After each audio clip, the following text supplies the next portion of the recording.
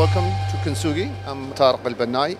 I'm the VP of Future System in Kintsugi, a UAE owned, and we are stationed here in Abu Dhabi. This is our first time to show our product in UMEX. One of the things that we launched the first day was Magnus. It's a level 2 armed vehicle. It's a totally electric vehicle. We think it should be, it's the first vehicle in the tactical mobility vehicle. The car is 6-passenger currently, the version that we have. It's a command and control version.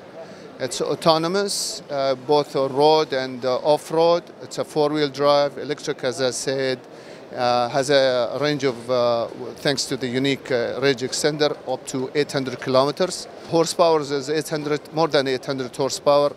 The weight here is 6 ton.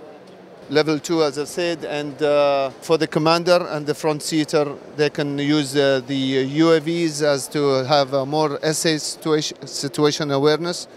The Raven canister also has an artificial intelligence facial recognition, where it gives you more, so facial or whatever you want to put as products, or to so if there is an explosive, if there is it would recognize this.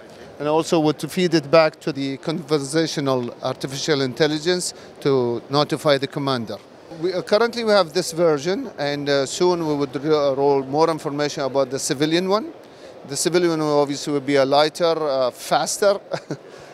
This one has 130 kilometers an hour, but obviously with 6 ton this is good. The civil one will be a bit nicer and quieter and cooler also. We have other products, so we're researching also, a researching development company.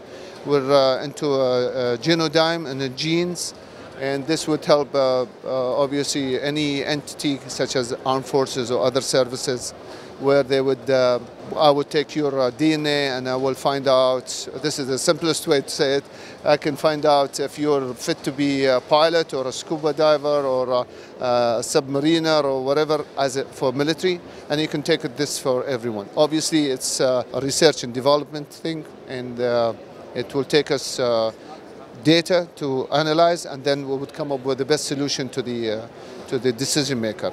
There is obviously the airship, and we were mainly into artificial intelligence, and the UAE now is leading this in this area. We should be, aligned with the UAE artificial intelligence minister, asking us, all UAE company, to follow this route. As a conclusion, yes, this is a UAE made for UAE.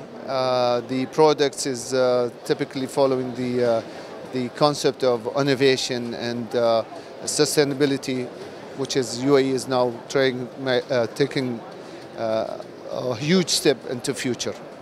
Thank you, sir. Thanks, man.